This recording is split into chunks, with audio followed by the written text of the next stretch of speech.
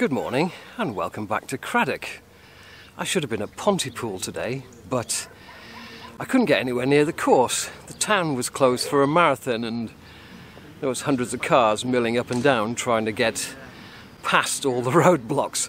My sat-nav was doing its nut because I wouldn't turn where it wanted me to turn because I couldn't.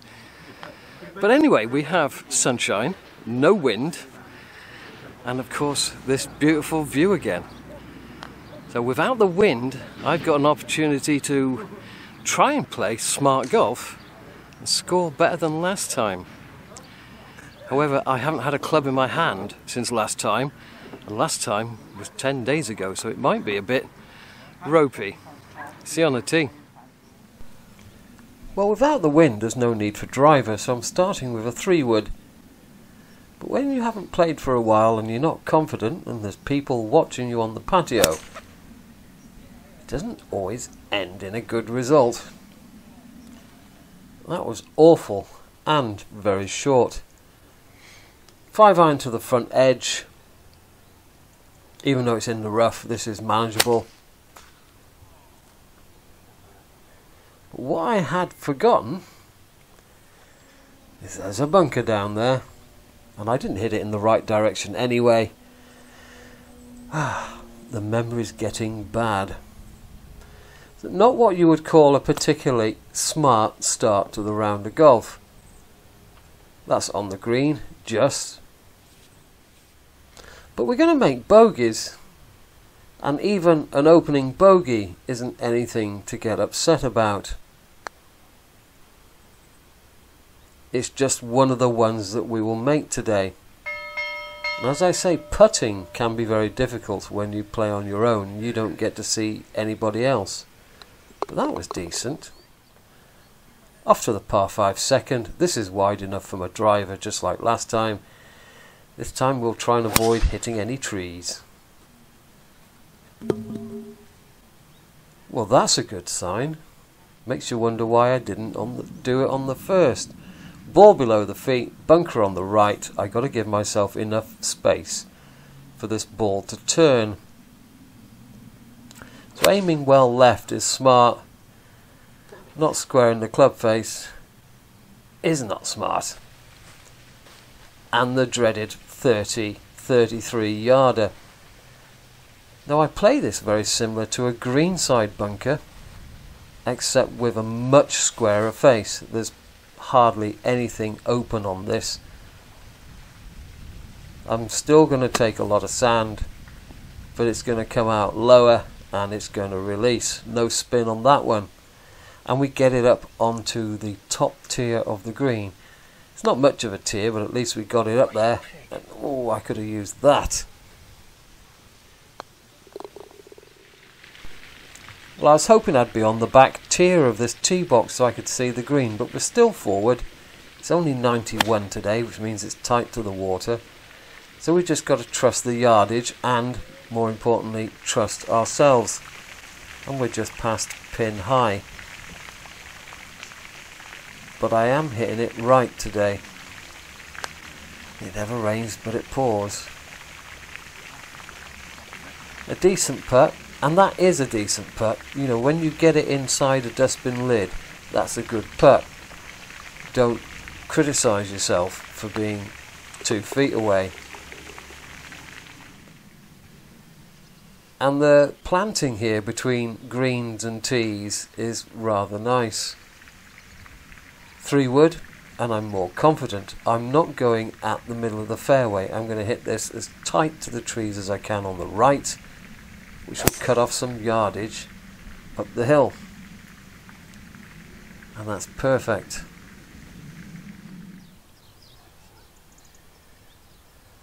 Green is low on the left, high on the right. So the smart thing to do is leave that back left flag alone and play right, but I didn't get all of that, so we're left with one of these, and that is steamed. But the thing to do is to concentrate on what you want to do and finish it off. First par 5, and I know I'm not set up correctly. I couldn't get comfy over this, and that's in the next fairway. Now this is not smart in the slightest. Oh, skinny. And that's skinny. Anywhere it's not a bunker. In there, yeah. It's just shy, I think. I think you called it. 81. Gap wedge. And that's fat. You know, I'm just playing hockey down this hole, and there's a very, very good reason for it. A little 9-iron chip and run, hit it into the bank, let it pop up. Didn't bounce left as I thought it would, and again you're staring down a bogey, and sometimes you just can't avoid them. But I have not played this hole smart at all. It has been pretty disgusting. Well, it's a good job there's a nice view from this tee box. All round out there is lovely. You really need to come here and see it. I need to calm down. I've just realised why the group in front is so slow. They have more players than bags of clubs, so there's one guy who's dashing about all over the place trying to borrow clubs from someone else's bag, and needless to say it's slowing them down. All four of them now are stood in the fairway together holding hands. Why does this happen to me? Does this happen to you? Do you get numpties like this on your course? I mean, they're just running around and not moving at all. Guy stood in the fairway, 2, 3, 4. They're just not playing golf. They're just... I don't know. How am I supposed to beat my last score here with this? Right, I've paid a green fee. I need to focus. I've spent a lot of money on fuel today. I'm not going to let this round disappear because of a very slow 4-ball who won't call me through. That's down the bank, that's in the rough. But there are compensations. I got to aim a very long way left to allow the ball to go to the right. Don't fight it. You cannot fight the slope. You have to go with the slope, play with the slope, and use the slope. So that ball is back on the green. I haven't lost it well right like I did on the second hole, and now it's just a matter of lagging. And I've done better than that in the past. So again, it's down to concentration. Don't get upset about it. Work at it. Off to the par 3 in a moment. There's the little wall with the flowers below it on the other side. The lovely house and then nice gardens. Flag is cut front right today, and there is a bunker front right, so no matter how much we would love a hole-in-one, the smart thing to do is just to play left of it. And that is left of it. Yeah, even from 115, a par is a fine score.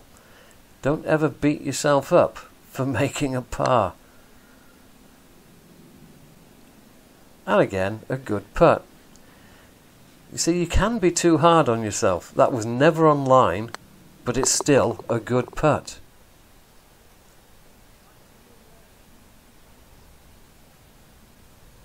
Wonderful.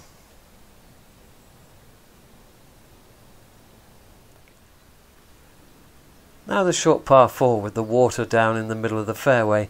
I've guessed at a 5-iron here, because I hit 7-iron downwind last time and was only about 8 yards short of the water, but that is not a good enough strike.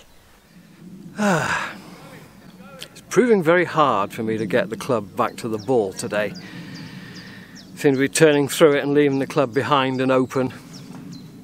Doesn't help all this hanging around, having a 4-ball with only 3 bags of clubs. And they're rank beginners. You can tell that because they're leaving their bags at the front of the green, or they just chip on and leave the bag. So when they've eventually finished, they've got to come back to the bag and circumnavigate the green. Yeah, I'm really struggling to get going because I'm just standing. Back right flag and the ball's below the feet, so the smart thing to do again is don't fight the slope. Use it to get the ball to the flag. Just like that. And even though that was out of the rough, that did spin back down the slope a fair bit. And another lovely putt. It's inside the dustbin lid, so it is a lovely putt. Now the long par 4. 3 wood proved too short last time, so we go in with driver. And a slightly different line, a little further left. Keep it away from those trees.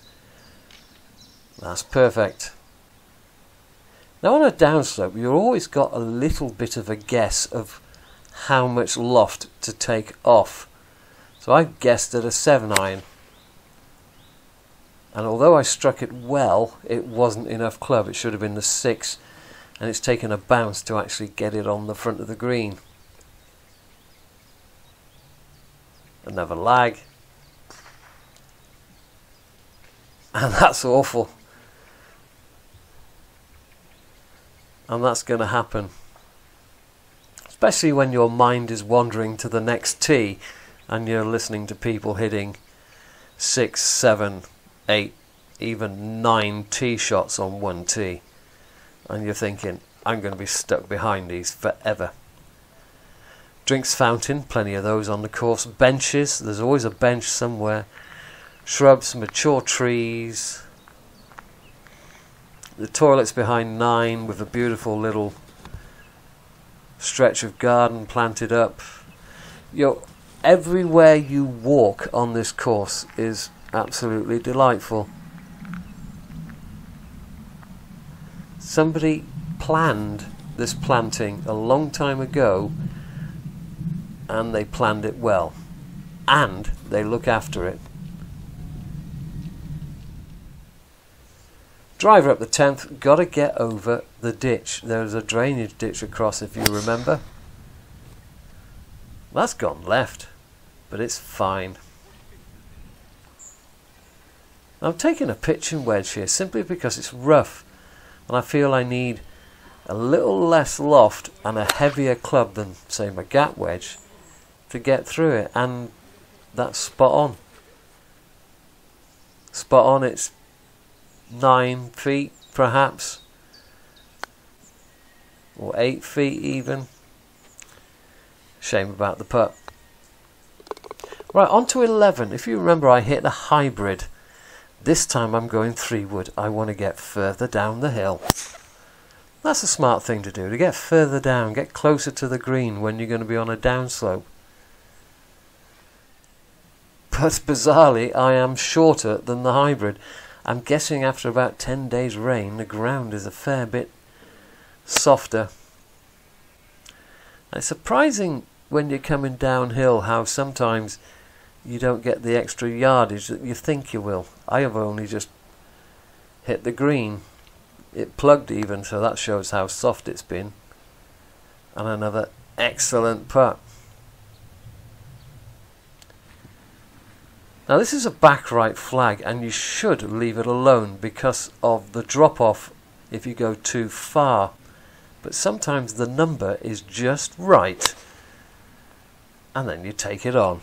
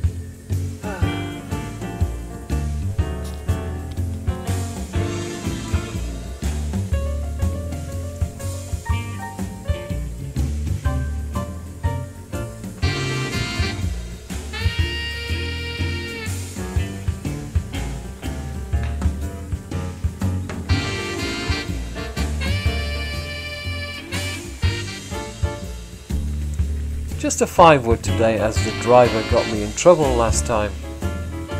Shot tracer didn't like this, but that is a low lefty sort of shot, but it's turned out alright. You know, I've finished up in a decent spot. If only I hadn't have been stood here for ages.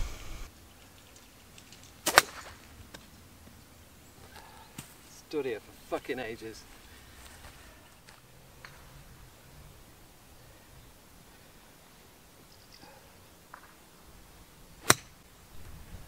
Not a bad pitch.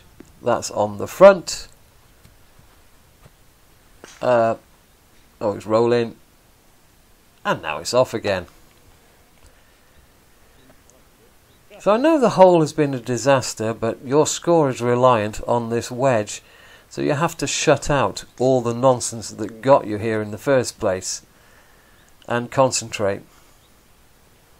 And then stick it to a couple of feet. Somewhere where you can just knock it in easily. I mean, I am steaming at this round.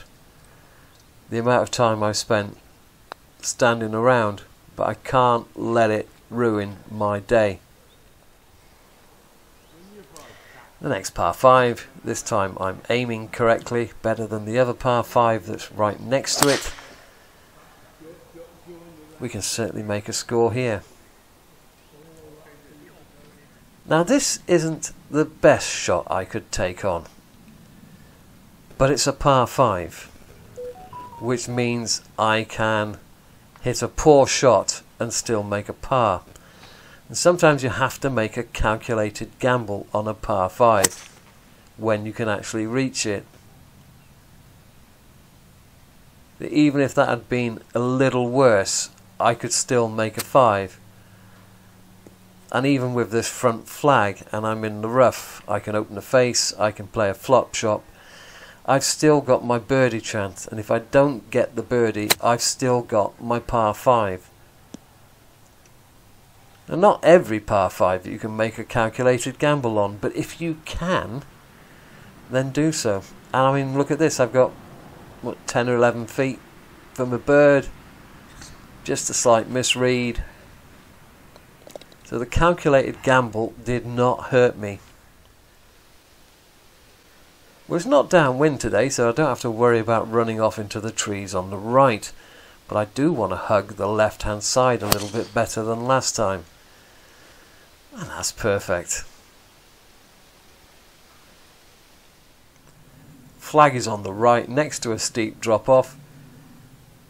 So of course we stay left. That's the smart thing to do. So a little fade with the 7-iron towards the bunker and sliding away towards the green, and we're just fine.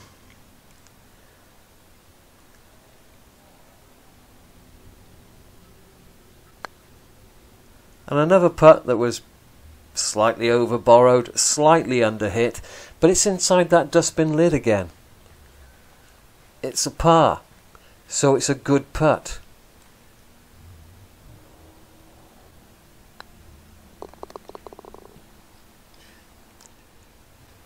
I'm going driver over the corner. I'm not really sure what club I should be hitting, what direction I should be hitting.